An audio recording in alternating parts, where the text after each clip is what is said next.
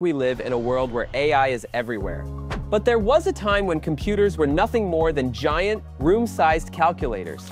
Then came a man who changed everything. Alan Perlis. He believed programming wasn't a mechanical task. It was a new form of human expression.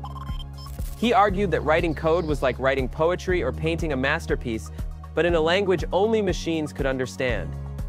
It was a way to organize thought and communicate complex ideas with a clarity and precision never before possible.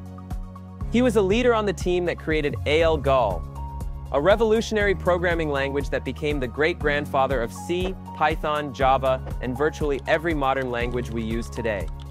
For this visionary work, in 1966, he became the first ever winner of the Turing Award, the Nobel Prize of Computing. Alan Perlis didn't just teach computers to run faster. He taught us how to think with them. He gave us the very first tools to build the intelligent world we live in today. Click the link below and watch complete story of first ever Turing Award winner